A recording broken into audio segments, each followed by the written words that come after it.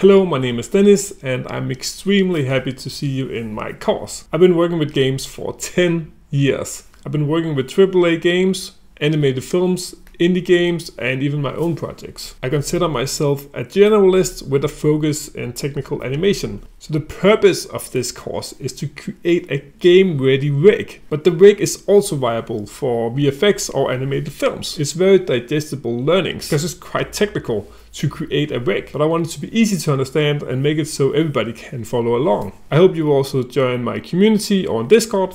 If you have any issues at all, you're always welcome to chat with me. I want to get to know you and you'll also get to know me. On my Discord from time to time I also share other projects. In the course we'll go through the basics, how to navigate in Maya, what the different menus means, how to create objects and how to move things around. I'll show you a few scripting tools that I use myself that is very useful for rigging. Then we'll set up the scene, we'll look at the mesh and that's the typology and poses. If that doesn't make a lot of sense to you, don't worry, it will after the course. We'll set up a skeleton for our rig and talk about joints, which are bones, and then we will set up controls to control your rig. In the end, we'll go through a process called skinning, which is where you bind the mesh to the joints or bones you create. Let's get started, I can't wait.